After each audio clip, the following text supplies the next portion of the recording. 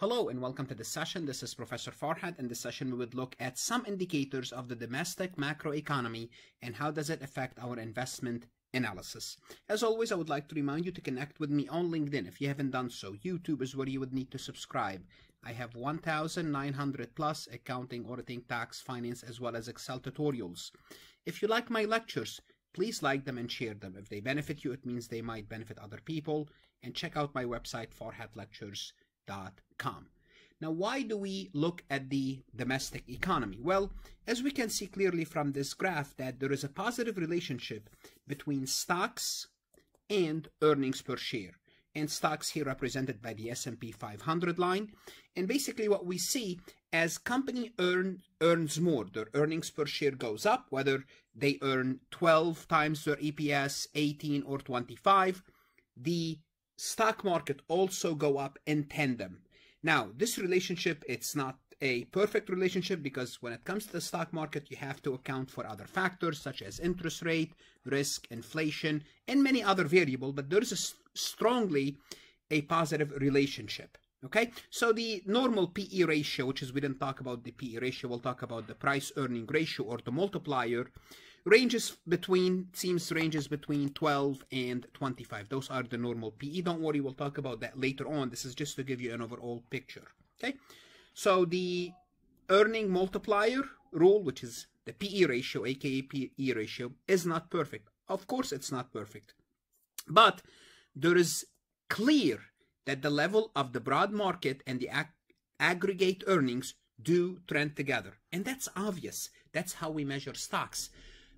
The stock price should react to the earnings. So as the company earns more, the stock price should go higher. Now, how much higher? Well, it's a multiple of their earning. Is it 12% multiple, 12 times multiple, 18 or 25? It ranges in those two figures. So the first step in forecasting the performance of the broad market is to assess the status of the economy as a whole. Now, how do we do so? Well, we have to look at certain market economic indicators, and this is what we need to look at in this session. The reason I started with this is just to tell you you have to understand that stocks don't exist in vacuum. They exist in an economy. And within that economy, you have to understand the factors. And we're going to look at 6 factors real quick. GDP, employment, inflation, interest rate, budget, and sentiments. And I'm going to start with GDP. What is it, GDP? It's the measure of the economy's total production of goods and services.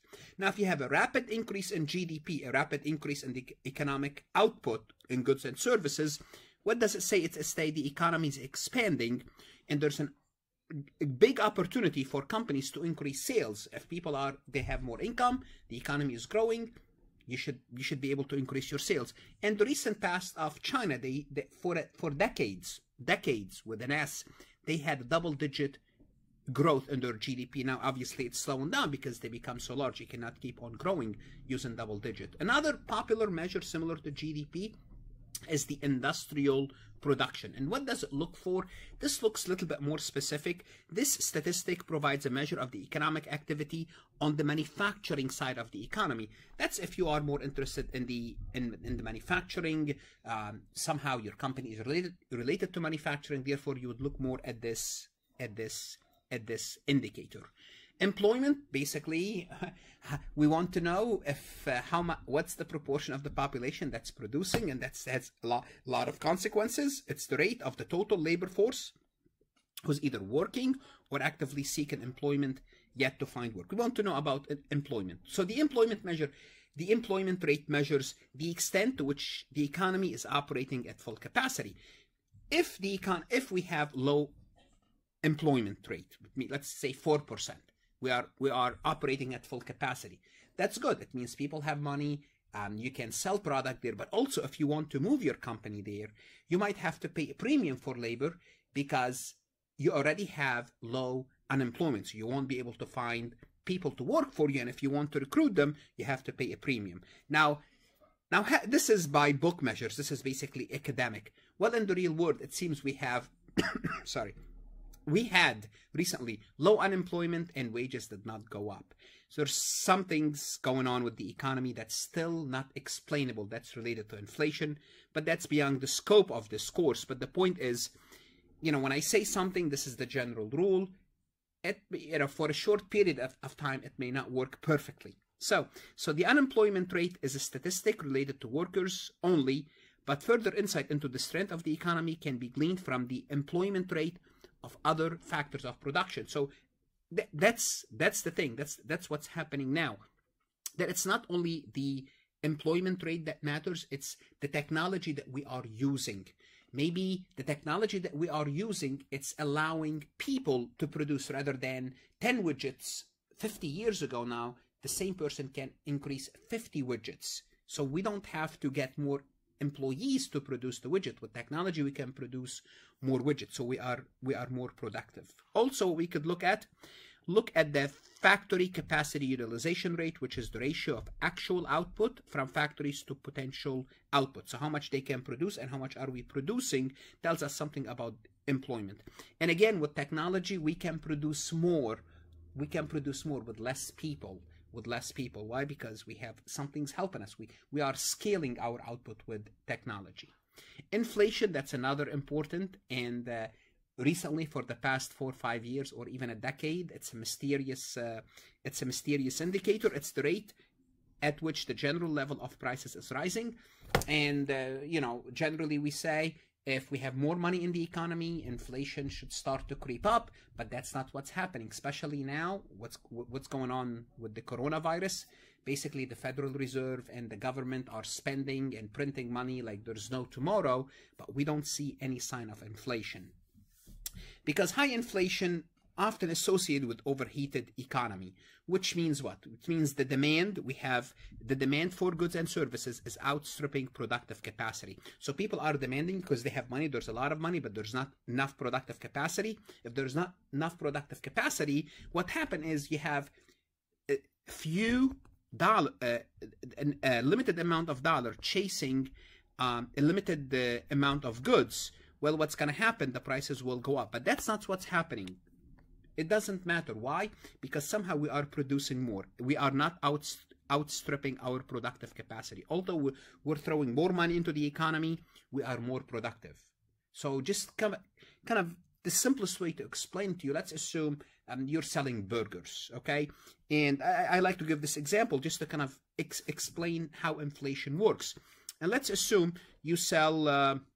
you're selling a burger, just for the sake of illustration. You are selling the burger at $2 per burger. And you're selling right now per day, you have a productive capacity, you can sell 100 burgers. You can sell 100 burgers. Now here's what happened. Suddenly, people have more money, or they have more money, or more people move into your area, or whatever the reason is. Now you have a demand for 200 units of burgers. Now you're selling it for 2, but now what happened is there is a demand of 200 units. What's going to happen is this. Generally speaking, what would we say? We would say you're going to raise your prices. Why? Because you have more demand. But this is the mysterious that's happening in the economy. Somehow, with my burger stand, I can produce the 200 units of burger to serve all my customers without raising my prices. And this is what's happening throughout the economy. Although we have more demand for goods because we have more money in the economy, but somehow the productive capacity is kind of basically answering that demand. Okay, so there is no pressure on prices. Therefore, if there is no pressure on prices, there is no inflation. That's one theory. Another theory is unions are becoming less and less powerful. What does that mean? Back in the old days, well, maybe 20, 25, or 30 years ago, unions were powerful. So they demanded companies to pay more for employees. So the cost of operating the business was higher. As a result, companies would raise their prices. As a result, inflation will, well, basically when you pay more for your employees, they have more money, then the companies will raise their prices because their cost of operating higher. People will have more money to chase fewer goods because you did not really increase the productivity, you only increase prices. Inflation will creep up. One theory is because of unions are not as strong, inflation is not a problem so far. I'm knocking on the wood. Okay, we'll see how it goes. I'm doing this recording October 2010. maybe you're listening to this October 2020, I'm sorry, not 2020, I apologize, 2020.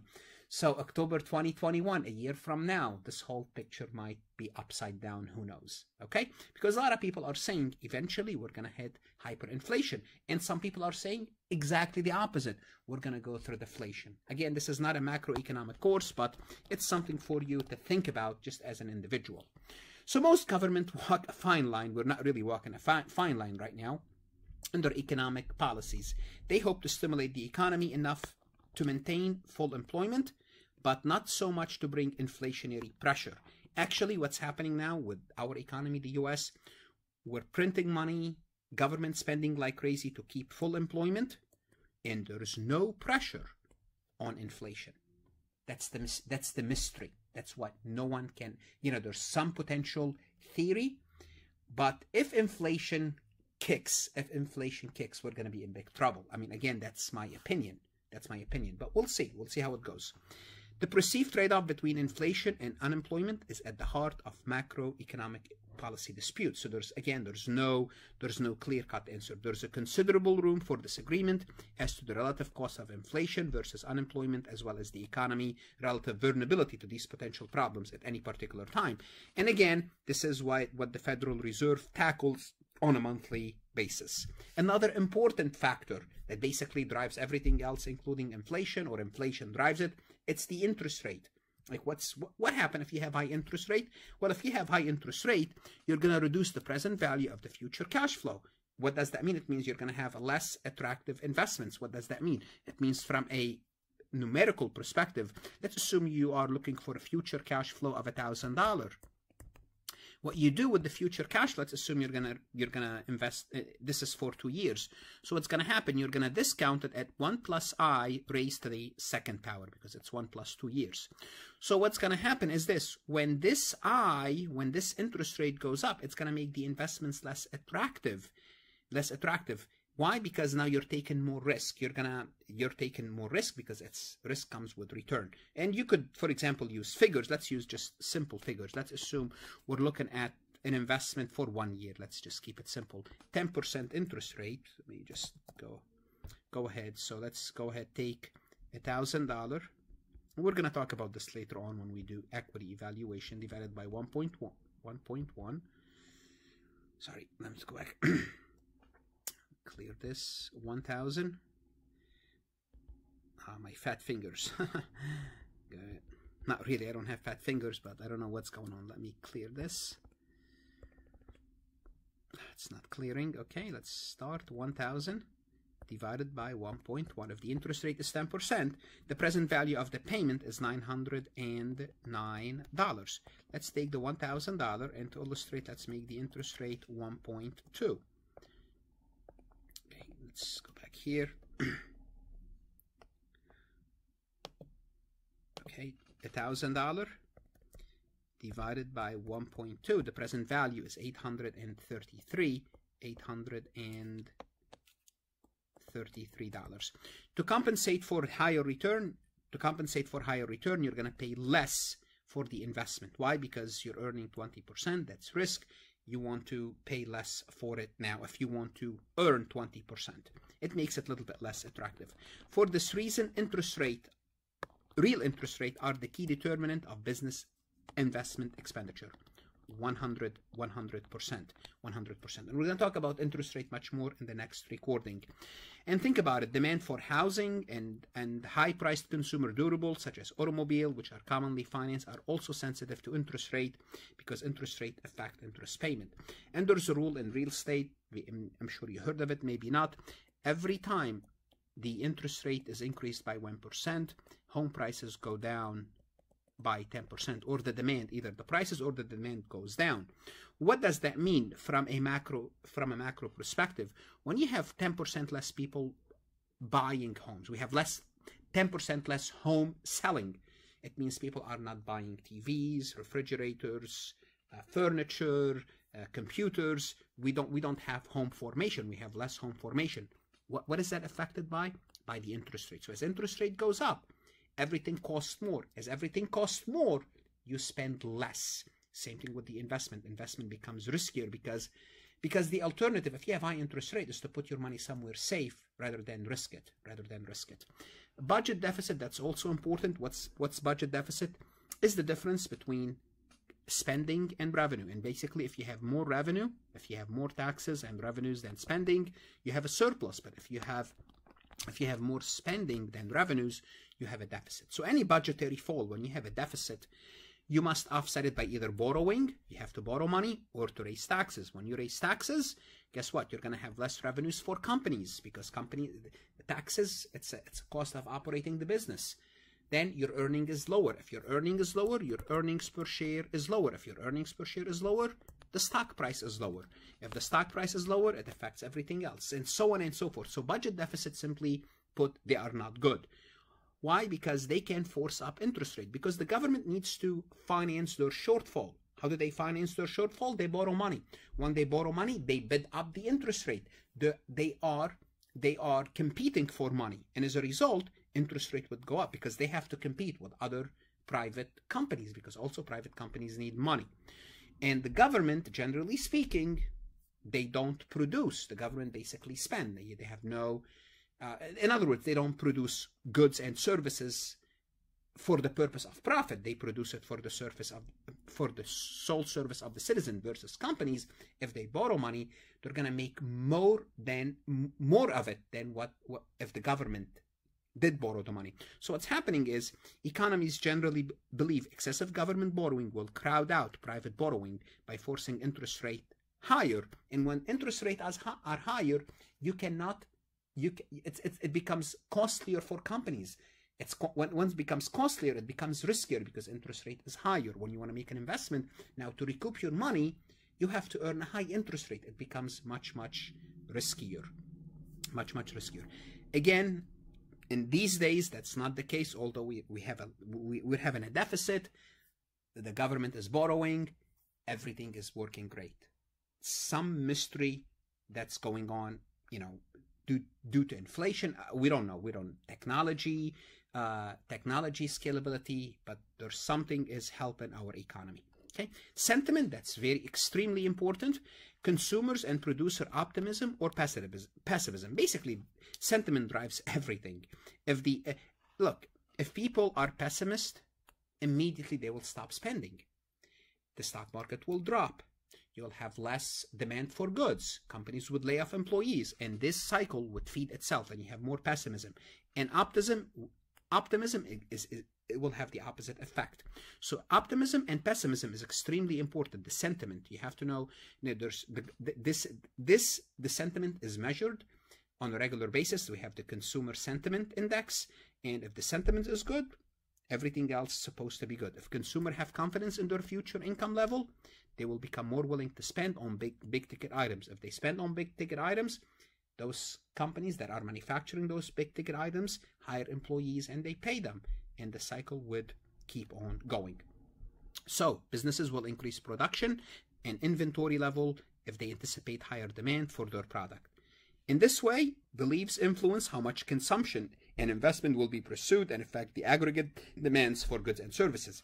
And believe it or not, I would say sentiment drives everything else that we talked about. Everything else. Because suddenly, let's assume, just for the sake of illustration, we're October the 10th, we're having the election coming up, and the president just was infected with the coronavirus. If the president was not doing well, then what happened? Everybody was going to be scared that, look, if the president couldn't make it, it's a real issue, it's a real problem. More people will have pessimism. Then they will drop their spending. They'll become more careful. Then this vicious cycle will take off, basically. But the opposite will happen if the president came out, unscratched, everything is good. But now we have the election coming in the next, less than a month, actually. If the results are clear, November the 3rd, everything is good, whether the president won, the current president, or Biden won, and, the president said, okay, I'm done, I served my 4 years, it's Biden's turn, everything is good, then people will be optimistic. But if there was any disagreement about the presidency results, then guess what? People's going to be more careful because you're going to have more uncertainty. So that's why sentiment is extremely important, because at the end of the day, consumer drives the economy. Our economy is driven by consumer. So we have to look at what's influencing the consumer sentiment. In the next session, I would look specifically at interest rate because I believe it's extremely important. But as always, I'm going to remind you, if you like this recording, please share it, put it in playlist. Don't forget to visit my website, farhadlectures.com. And most importantly, stay safe. And if you can vote, go out and vote.